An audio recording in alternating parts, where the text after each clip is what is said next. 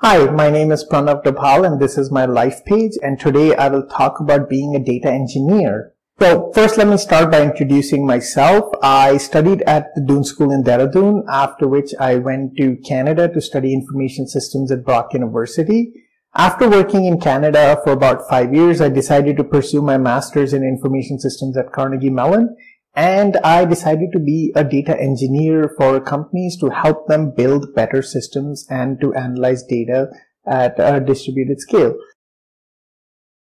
Data engineering is a subset of software engineering where you're dealing with systems that manage the data that is stored by businesses and organizations.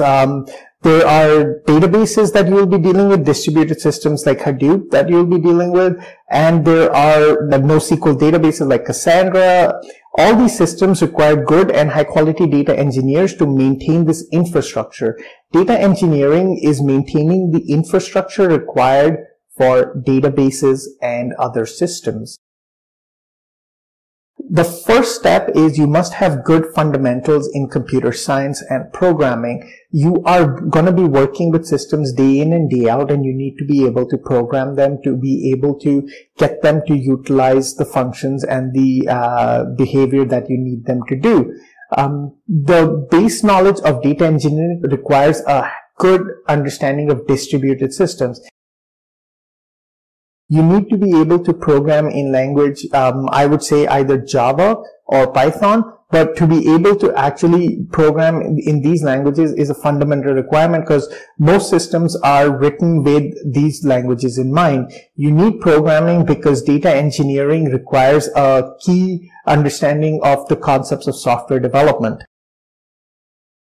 Software companies and the data in the world grows, the requirement for data engineers and the demand for data engineers is extremely high. Software engineering and data engineering have been growing consistently over the last decade, and the demand for this field, the demand for good professionals well versed in this field is very, very high. It is a highly stressful job. Every day you are working in a system where even though the system is built redundantly, there is a high chance of failure. Every day you're dealing with attacks where you are worried that a certain information may be compromised. So setting up a data engineering system and supporting a data engineering system at times is a very stressful job. Most of your time is spent in system administrative tasks like setting up a server, setting up user access, making sure that you are checking the logs for unauthorized access, managing experiments, and making sure that server utilization is not at peak or that there is no chance of failure. So data engineering would require you to look into the intricacies of how a system is being utilized by its users. You want to be able to provision new users. You want to be able to cut off users that shouldn't have access.